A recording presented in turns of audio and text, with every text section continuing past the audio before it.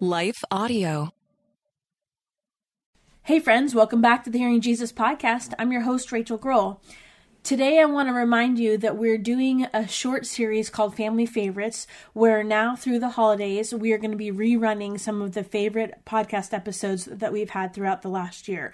Some of you are joining us rather recently with the Psalm series, so you may have missed some of these other series and episodes. And for others of you, I know that I've heard from some of you that you're a little bit behind on the Psalm study, so this will give you a little bit of time to catch up. We are going to pick back up with the Psalm study in January. Thank you so much for those of you that are continuing to study along with us. I just want to say how thankful I am for you, and Merry Christmas. After a quick word from our sponsor, we'll dive into today's episode together. Stay tuned. The exchange of opinions is essential to democracy. But today many Americans hold radically different views, not just of politics, but of reality itself. Unity Talks, the new podcast from Vanderbilt University's Project on Unity and American Democracy, seeks to reintroduce evidence to the national discourse through conversations with experts on the important issues facing our nation. Co-hosted by John Meacham, Bill Haslam, and Summer Ali. Unity Talks is available wherever you get your podcasts. Hey there, it's Nicole Eunice, host of the How to Study the Bible podcast, where every single week we join together to encounter God through His Word. You can subscribe at lifeaudio.com.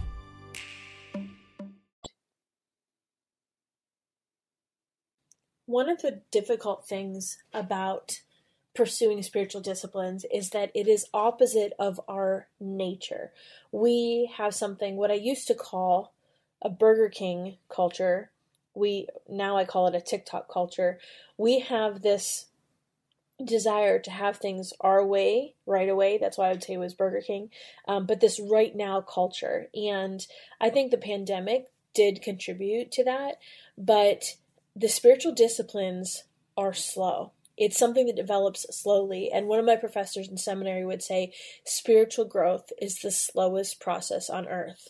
However, it is definitely worth the commitment of time and effort that it takes because it's developing this relationship with God. So we're going to talk and unpack this a little bit today on the podcast. Stay tuned. Hey friends, welcome to the Hearing Jesus podcast. Do you sometimes doubt if you're truly hearing God's voice or if it's really your own? And how do you know the difference? Do you ever struggle to feel confident in your relationship with God and what He says in His Word? Do you sometimes feel stagnant or like maybe you hit a wall in your spiritual life? Hey, I'm your host, Rachel Grohl, missionary, author, pastor, and life coach, and I have been there. I too was doubting God's voice in my own life. I felt insecure about my relationship with Him, and I wanted to be obedient to what God was calling me to do, but I wasn't quite sure how to figure out what that was. I felt like I was wasting time trying to figure it out, and I just wanted a way to understand His will for my life. The answer for me was found in the pages of the scriptures as I learned how to understand what they were actually saying. If you're ready to grow in your faith and to step confidently into the calling God has for you, then join me as we dig deep into God's Word so that you can learn to live out your faith in your everyday life. Hey friends, welcome back to the Hearing Jesus podcast. I'm your host, Rachel Grohl, and today is day 5 of the Intro to Spiritual Discipline series. We are starting a new series that is all about the different various spiritual disciplines, but this week has just been a week to kind of discuss why the spiritual disciplines are important and why we should pursue them in our lives. And so we're going to start off today by reading through Romans chapter 5. And today I'm reading from the Passion Translation. This is a slightly newer translation. I love it, especially when I'm talking to newer believers or I'm trying to talk through a point because there is so much richness in the emotion behind the intention of the word. So Romans chapter 5. Our faith in Jesus transfers God's righteousness to us, and He now declares us flawless in His eyes. This means we can now enjoy true and lasting peace with God, all because of what our Lord Jesus, the Anointed One, has done for us. Our faith guarantees us permanent access into this marvelous kindness that has given us a perfect relationship with God. What incredible joy bursts forth within us as we keep on celebrating our hope of experiencing God's glory. But that's not all. Even in times of trouble, we have a joyful confidence knowing that our pressures will develop in us patient endurance. And patient endurance will refine our character, and proven character leads us back to hope.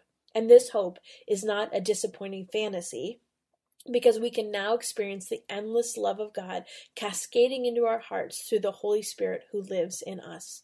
For when the time was right, the Anointed One came and died to demonstrate his love for sinners who were entirely helpless, weak, and powerless to save themselves. Now, would anyone dare to die for the sake of a wicked person? We can all understand if someone was willing to die for a truly noble person, but Christ proved God's passionate love for us by dying in our place while we were still lost and ungodly. And there is still much more to say of his unfailing love for us. For through the blood of Jesus, we have heard the powerful declaration, "You are now righteous in my sight." And because of the sacrifice of Jesus, you will never experience the wrath of God. So if while we were still enemies, God fully reconciled us to himself through the death of his Son, then something greater than friendship is ours. Now that we are at peace with God, and because we share in his resurrection life, how much more will we be rescued from sin's dominion? And even more than that, we overflow with triumphant joy in our new relationship of living reconciled to God, all because of Jesus Christ. When Adam sinned, the entire world was affected. Sin entered human experience, and death was the result. And so death followed this sin, casting its shadow over all our humanity, because all have sinned. Sin was in the world before Moses gave the written law, but it was not charged against them where no law existed. Yet death reigned as king from Adam to Moses, even though they hadn't broken a command the way Adam had. The first man, Adam, was a picture of the Messiah who was to come. Now there's no comparison between Adam's transgression and the gracious gift that we experience, for the magnitude of the gift far outweighs the crime. It's true that many died because of one man's transgression, but how much greater will God's grace and his gracious gift of acceptance overflow to many because of what one man, Jesus, the Messiah, did for us? And this free-flowing gift imparts to us much more than what was given to us through the one who sinned. For because of one transgression, we are all facing a death sentence with a verdict of guilty. But this gracious gift leaves us free from our many failures and brings us into the perfect righteousness of God, acquitted with the words, "not guilty." Death once held us in its grip, and by the blunder of one man, death reigned as king over humanity. But now, how much more are we held in the grip of grace and continue reigning as kings in life, enjoying our regal freedom through the gift of perfect righteousness in the one and only Jesus, the Messiah. In other words, just as condemnation came upon all through the one transgression, so through one righteous act of Jesus' sacrifice, the perfect righteousness that makes us right with God and leads us to a victorious life is now available to all.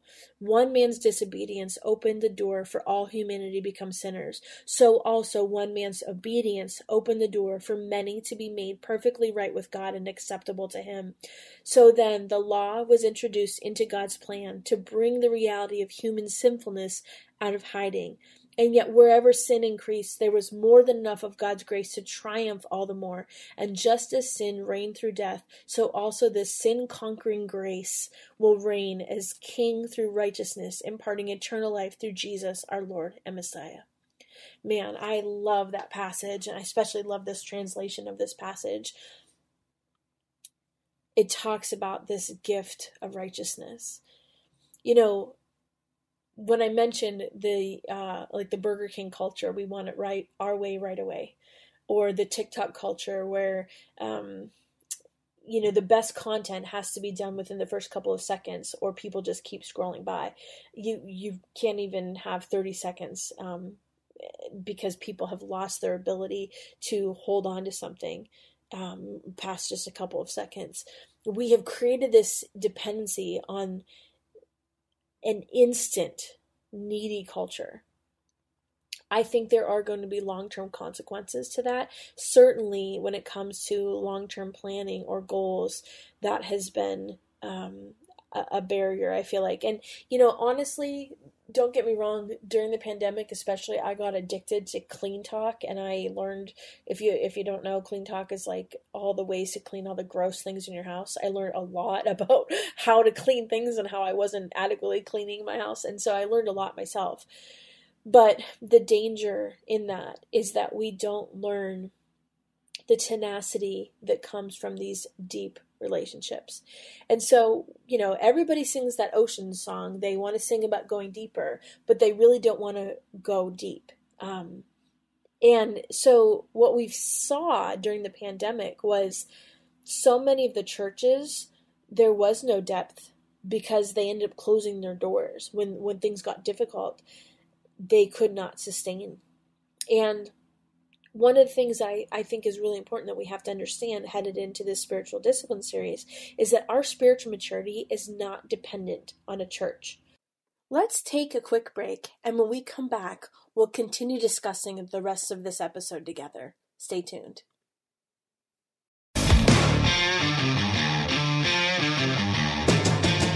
Hi, I'm Zach. And I'm Randy. And we're from Salty Saints Podcast. We're a theology and apologetics podcast. We hope to better equip you to be salt and light for your community. We hope that we can help you to go out and be a reflection of Jesus Christ to those around you, to your friends and your family, and especially to those that do not know Christ. To find out more, subscribe at lifeaudio.com. Our spiritual maturity is not dependent on a pastor or a worship band or a Bible study even. Our spiritual maturity is dependent on our own relationship with God.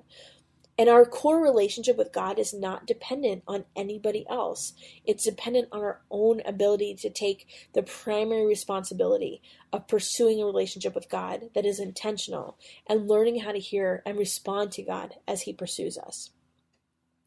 One of the things I want to make sure that we cover is that the spiritual disciplines, as we go ahead and we start learning about all the different things that we can do to produce a posture in us that is ready to hear from God, is that it is not a list of things that you have to do for salvation or anything like that.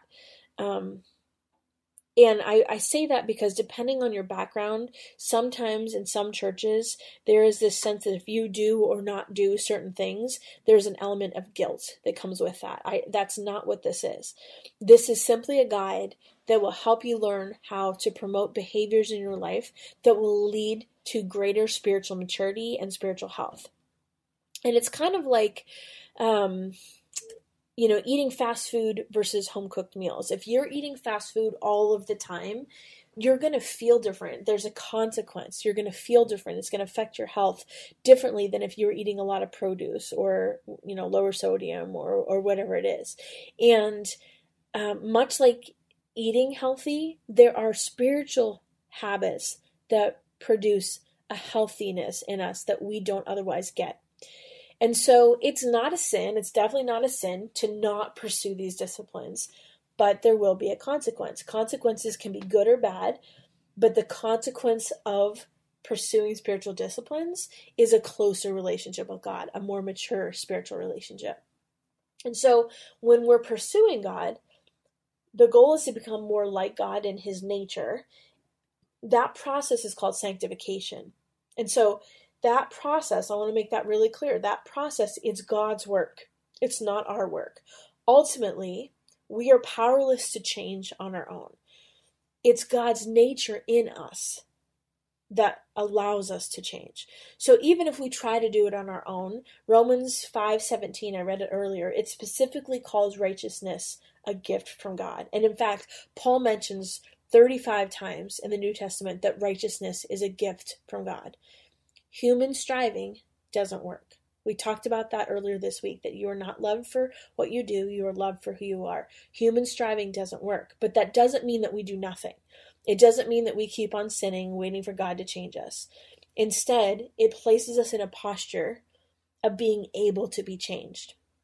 One example that I think is helpful is I always talk about this posture of readiness. My daughters play volleyball, and it's inevitable. There are some girls that are on the court and they're playing with their hair, or they're talking to each other, or they're looking at their boyfriend and they're not really paying attention to the game. And then there are other girls that are crouched down, their eyes are on the opponents, and they have their hands in position and they're ready and waiting for the ball. And now a lot of times the difference is maturity. The difference is the newer kids on the team that maybe this is their first or second year playing versus the kids that have been playing 3-4 years, and it's experience. They know to be in a posture to be ready to receive what's coming for them. That's the picture that I want you to have in your mind when it comes to the spiritual disciplines. This is just an opportunity for us to dig a little bit deeper. Right now, this whole week, and I apologize for this, but there are farmers out in the field ahead of me that are doing some work in their fields. Up around me and below me, there's an apple field, there's a cornfield, and then there's a wheat field behind me. We kind of live in the middle of nowhere, Pennsylvania. But I see such a clear picture of this in the farmers that live around me, because ultimately the farmers are helpless to grow, say, corn. The farmer is helpless to grow corn on his own. But there's things he can do to get ready. And so it's not him just sitting out there praying and saying, okay, God, make corn grow in my field. No, he has to get the field ready. He has to cultivate the ground in the spring. He has to plant the seed. He has to prepare the ground maybe with fertilizer. The preparation and the cultivation is the responsibility of the farmer. Then, of course, yes, he has to wait for rain, and obviously we need sunshine, but God grows the corn. The growth is God's responsibility. But the disciplines are the way that we can cultivate and prepare our hearts. The disciplines themselves, the act themselves, are not what changes you. They bring you to a place where God can change you. And so it's the posture of the heart that is ready to receive. It is setting us up to be available to God's presence, because it's God's presence that changes us. Father God, we thank you for your presence in our lives. We thank you even now as you are drawing my friends closer to you. You are preparing our hearts for what it is that you have for us over these next couple weeks. Lord God, I thank you for the examples we see in Scripture, for the example of the heroes of faith that pursued relationship with you. God, I pray as we dig in that you would reveal yourself perhaps in a new way that my friends have never even experienced you in before. God, I pray that you give them the strength to be obedient. And this weekend, as they are praying over this next season, I pray that you would intervene in their thoughts, in their behaviors, in their actions, and you would make yourself known to them in a very real way. God, I thank you that it does not matter what day or time that they are listening to this podcast series, but you transcend day and time and podcast airwaves, God, to work in the hearts of my friends. Lord, I'm so thankful for you and the gift of the Holy Spirit. In Jesus' name we pray. Amen. All right, I'll talk to you guys on Monday. Have a great weekend. Hey friend, do you feel like you need a little one-on-one? My goal for the She Hears ministry, the Hearing Jesus podcast, all the resources that we have, is to really help you learn how to hear God's voice so that you can be confident in your relationship with Him. And if you're struggling to learn how to identify or even overcome the barriers that you have in your life to growth, I want to be able to walk through that with you. Did you know that I'm a Christian life coach? Maybe you're struggling with something and you need some objective biblical insight or opinions. Or maybe you need to work through something that feels just a little bit too heavy to do on your own. I would love to walk through that with you and land on some practical ways to achieve that goal. And so I have some limited coaching opportunities. If you go to shehears.org, there's a section where you can schedule some one-on-one time with me. I have Mondays and Fridays open right now going into the new year. So I pray that if that is something that you need, that you've been praying about, that it would be an opportunity for you to take advantage of some one-on-one time with me. And again, my heart is really to help you lean into whatever it is that God is calling you to do. I pray that that's a blessing for you. I want to take just a second to thank the team at Life Audio for their partnership with us on the podcast. If you go to lifeaudio.com, you'll find dozens of other faith-centered podcasts in their network. They've got shows about prayer, Bible study, parenting, and more.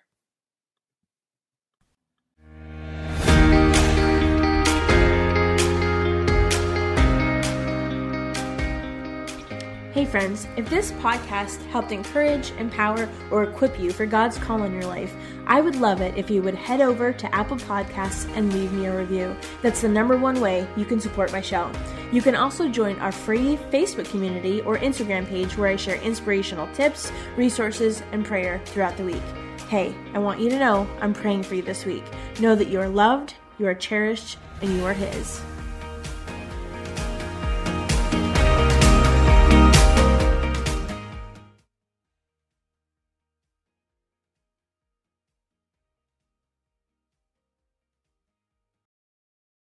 The exchange of opinions is essential to democracy. But today many Americans hold radically different views, not just of politics, but of reality itself. Unity Talks, the new podcast from Vanderbilt University's Project on Unity and American Democracy, seeks to reintroduce evidence to the national discourse through conversations with experts on the important issues facing our nation. Co-hosted by John Meacham, Bill Haslam, and Summer Ali. Unity Talks is available wherever you get your podcasts.